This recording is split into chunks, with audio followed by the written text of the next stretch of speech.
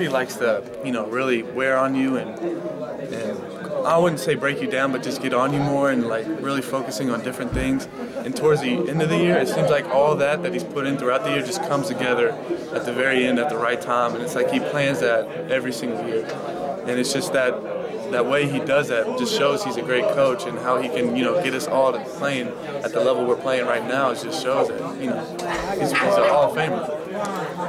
Thanks, Tim. Thank you. Is this your best basketball to date this year? My best basketball game? Yeah, like the team, I'll tell you, SMU, we played really well. After they got on their little run from all their senior emotions, everything, we stuck with our game, and we played really well down the stretch. And I'll say that and this was probably the best game so far.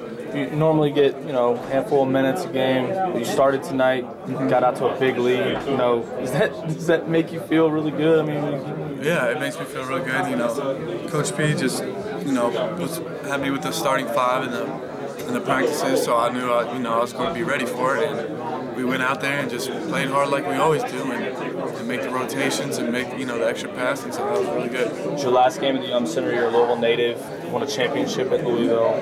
What did it feel like? Just being in the building the last time. It was amazing.